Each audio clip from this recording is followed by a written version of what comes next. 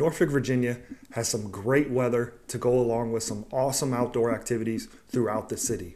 However, if we do get heavy rain, it does tend to flood in the city of Norfolk. Also, I gotta tell you, traffic is downright awful. I remember when my family and I were moving into Hampton Roads, it was really overwhelming deciding what city we were gonna settle on. So I know what you might be thinking if you're getting stationed here to one of our military bases, or you're just new to the area and don't know what city you're gonna end up living in. So I'm gonna go over the good, the bad, and the ugly about Norfolk, Virginia. And I had everything on videotape. Good, bad, and ugly. This way, you'll know what it's like to live here in the city. That way you can make the most informed decision for you and your family. So let's go ahead and get right into it. Okay, so the first pro I wanted to go over for Norfolk, Virginia, I already mentioned in the beginning of the video, and that would just be the outdoor activities that you're able to do in the city of Norfolk. My family and I, we love going to the Norfolk Zoo. The Norfolk Zoo has close to 700 animals spread across over 50 acres of property. Personal tip, make sure you hit the Asia exhibit. It's home to the tigers, the monkeys, and my personal favorite, the red pandas. Also, if you have young kids, check out the fountain. In the summertime, it's a great place to take your kids to cool off. I know my daughters thoroughly enjoyed that when they were younger, especially during the summertime. Another cool thing to do in the city of Norfolk, Virginia is heading down to Waterside. Waterside is a collection of shops and restaurants along the Elizabeth River. If you look across the river, you can actually see the city of Portsmouth, Virginia. Additionally, throughout the year, there are many festivals held by Festivents in the city of Norfolk at Waterside. One of my favorite ones happens every June, and that would be the Harbor Fest. Harbor Fest is actually the longest running maritime festival throughout the country. There's also many additional concerts throughout the year at Waterside, and there's a lot of great restaurants and bars you can enjoy in Waterside as well. Two of our favorite restaurants when we're at Waterside would be Rocky Mountain Grill or Stripers. Additionally, if you're just looking for a good time with you and your friends, there's some awesome bars down there as well. You have the Blue Moon Tap House, and if you're a little adventurous, there is PBR Norfolk, where they actually have a mechanical bull you can ride. So if you've watched my channel at all before, you know I really enjoy fishing. And the city of Norfolk has a lot of great spots to offer.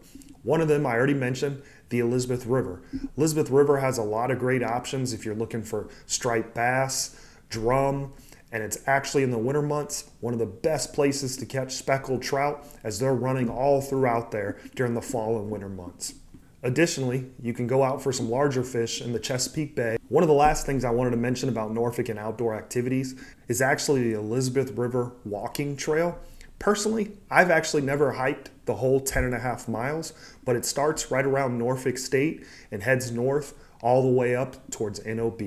It's a great way to view the city, not only in the rural parts, but also in the downtown area. It gives you a whole different perspective on the city. So we already went over one of the good things about living in Norfolk, Virginia. As I said, we're going to go over some of the bad things about living in Norfolk, Virginia. My first one would be the flooding in the city of Norfolk, Virginia. Norfolk, Virginia is very low-lying to sea level. Additionally, as I mentioned, it's right along the Elizabeth River and the Chesapeake Bay. Therefore, whenever we get heavy rains or we get nor'easters or even the occasional hurricane, Norfolk is very prone to flooding. This not only affects your housing, but one of the major things with Norfolk, it really messes with traffic, as a lot of the major thoroughfares throughout Norfolk are very prone to flooding. Additionally, it doesn't always just take heavy rain to cause flooding, as tidal flooding can cause issues in Norfolk, Virginia whenever we have a big storm come through or there's a strong tide. So if you're living in Norfolk, Virginia, flooding is going to be something you have to think about, have to consider. So make sure if you're looking for an area to live in Norfolk, Virginia, you take a look at where it is in the flood zone so you can make the right decisions. So one of the things I really like about the city of Norfolk, Virginia, I think it doesn't really get talked about at all, definitely not enough. And it's something my family and I really enjoy about the city of Norfolk, Virginia, and that would just be the sporting teams. Yeah, there's no major league team here in Norfolk or all of Hampton Roads, but the city of Norfolk has some great sporting teams. The largest would be the Norfolk Tides, which is the AAA team of the Baltimore Orioles. They play along the Elizabeth River at Harbor Park. The other professional sports team in Norfolk, Virginia would be the Norfolk Admiral. They're actually a minor league hockey team in the East Coast Hockey League. They play in the Norfolk Scope. Gotta tell you, this year, they're not doing very well. I believe they've only won 2 games and they've lost something like 9 games. I can't emphasize enough how fun it is to go to a hockey game, especially if you've never gone before. So not only do we have professional sports teams, we do have 2 great colleges in the city of Norfolk, Virginia that have some awesome sporting activities.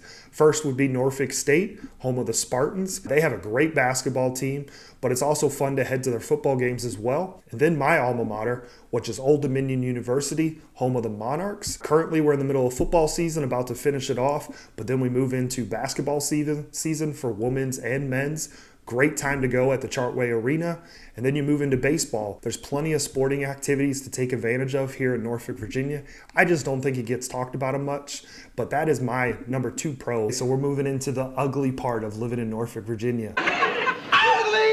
Traffic is absolutely awful in the city of Norfolk. To be honest with you, it's absolutely awful in pretty much every city. Well, not pretty much. It is awful in every city in Hampton Roads. The city of Norfolk tends to just be worse than any of the other cities throughout Hampton Roads. When I was looking at data about traffic in Hampton Roads, I actually came across a website called getjerry.com. It looks like it's actually an insurance website. I'll put a link in the description below. But one stat it mentions is the average driver in the city of Norfolk, Virginia spends 56 hours of their life in traffic every year. That's astounding to me when you think about it. Just out of curiosity, how much time do you think you spend in traffic every year? I would love to hear it. Put it in the comments below, as I'm just curious if it's more or less than the 56 hours we see here in Norfolk, Virginia. This website mentions one of the major reasons traffic is so bad in Norfolk, Virginia is the simple fact that all of the major choke points throughout Hampton Roads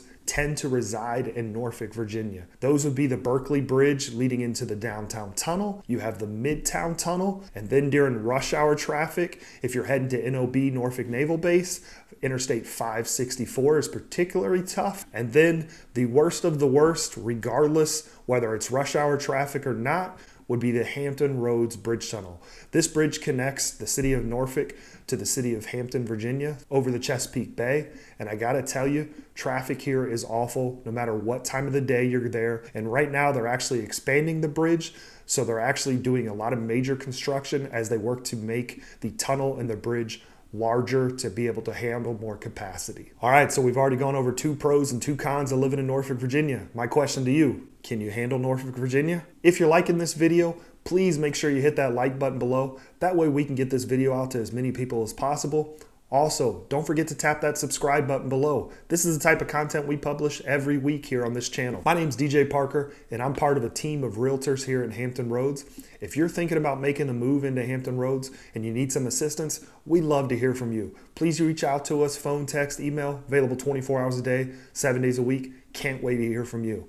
So let's go ahead and get on to the additional pros and cons of living in Norfolk, Virginia. So one of the great things about Norfolk, Virginia that I personally love is you're never gonna run out of awesome places to eat food, nor are you ever gonna run out of a great place to have a beer, as there's plenty of great breweries throughout the city. There's so many different restaurants in Norfolk. Some of my family and I's personal favorites. Freemason Abbey in downtown Norfolk has been there for many years. Also, if you like diners, you have the Egg Diners. One of the most famous restaurants in all of Norfolk would be Dumar's, has some of the best ice cream you can ever imagine. In downtown Ghent, my favorite place is No Frill Bar and Grill. All right, so now we're back into the bad again. And this one is actually depending on who you ask. I'm actually going to use some data, so it's not necessarily my opinion. But the number 3 con for Norfolk, Virginia for me would be the school grades. I'm going to use a website called niche.com. Put the link in the description below. It gives Norfolk Public Schools an overall grade of C+. To give you an idea, the city of Virginia Beach was given an A, the city of Chesapeake was given an A-. So when you look at some of the other cities in Hampton Roads, unfortunately, according to niche.com, the city of Norfolk just doesn't stack up. As far as high school goes, there is a total of 5 high schools in the city of Norfolk, Virginia. According to niche.com, Maury would be the highest performing one, with Booker T. Washington being the the lowest performing one. Make sure you do your research on this, as schools is something very important, especially if you have children in school, but also if you're just looking to purchase a house, as the school districts can be very important to the value of your house as well. All right, so we're moving back into one of the good things about Norfolk, Virginia. So I mentioned traffic is horrible in Norfolk, Virginia and all of Hampton Roads, but one of the good things about living in Norfolk, Virginia is it's pretty centrally located no matter where you're going in Hampton Roads. As if you're heading to the ocean front from downtown Norfolk, you're looking at about 23-minute drive without traffic. If you're heading the opposite way, maybe you want to go do some shopping in Williamsburg or heading into Busch Gardens, you're looking at about 54 minutes as far as military bases go. If you're heading into Virginia Beach looking to go to Oceana, you're looking at about a 25 to 30-minute drive. Little Creek is about 21-minute drive from downtown Norfolk. If you're heading over across the water to one of the other bases, Eustis is about a 45 to a 50-minute drive without traffic, and Langley Air Force Base is right around 40 minutes without traffic. But as I mentioned, if you're going across the water, you're going to be dealing with that tunnel, and there's never not traffic. So make sure you factor that in when you're thinking about where to live in the city of Norfolk or within Hampton Roads. The largest base in all of the world is actually located here in Norfolk, and that would be the Norfolk Naval Base. Norfolk International Airport is located in Norfolk. So that's why this is one of my pros for living in the city of Norfolk, Virginia. All right, so we're right back into the bad, or you could call this the ugly. Ugly. And that would be the tolls and tunnels you're going to deal with if you're living in the city of Norfolk, Virginia. So as far as tunnels, we kind of already covered them in traffic, but that would be the downtown tunnel, the midtown tunnel, and the Hampton Roads Bridge tunnel. As those three spots are really going to give you headaches no matter what time of the day it is, as for whatever reason, tunnels usually cause a lot of traffic issues as people slow down. There tends to be accidents in the tunnel. So another thing about those tunnels in Norfolk, Virginia is you're going to have to pay to go through them, as the downtown tunnel and midtown tunnels both have a toll associated with them. As far as what you're going to pay, you got to get an Easy Pass. If you're using an Easy Pass, you're going to pay around $2.50. I'll actually put the rates here on the screen, but if you don't have an Easy Pass, as I said, you're making a huge mistake. But if you don't have an Easy Pass, you're going to be paying over $6 to go through the tunnel each way. And that is why it's truly, to me, a con of living in Norfolk, Virginia. So we've gone over the 4 pros and 4 cons of living in Norfolk, Virginia. We're actually going to begin to the 5th pro and con. And you might think I'm crazy, but they're actually the same thing, as this thing is the weather. And it all depends on who you talk to, whether it's a pro or it's a con of living in Norfolk, Virginia. So I'm going to look at it like it's both a pro and a con and give you the pros and cons of each. So one of the pros would just be the sunshine. We have beautiful weather here in Norfolk and Hampton Roads. Additionally, we have some pretty mild temperatures. It really doesn't get very cold in the wintertime. Occasionally it will get chilly, but as far as the overall average temperatures, it sticks right around 30 degrees or higher during the wintertime.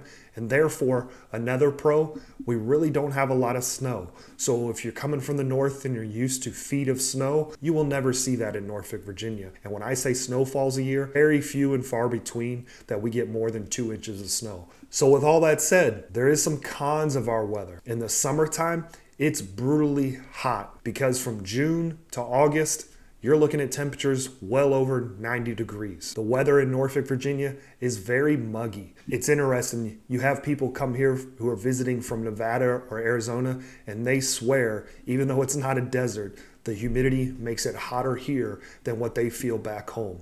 I'm not sure that's exactly true, but I can tell you the mugginess, the humidity makes it unbearable sometimes during the summertime. And then another con, we kind of already mentioned it when we talked about flooding, is just the occasional hurricanes we do get here in Norfolk, Virginia and Hampton Roads. Hurricane season runs from June 1st all the way to November 30th. So that would be one of the cons I think you got to think about if you're living closer to the coast, is the fact that you might have to deal with hurricanes. So before deciding whether Norfolk, Virginia is right for you, I think you need to do as much research as possible. I actually just recently did a video on the city of Virginia Beach and the cons of living there. You can find that here. Additionally, I've done a lot of pros and cons videos on other cities in Hampton Roads. Take a look at those here. Don't forget to hit the like button, subscribe button.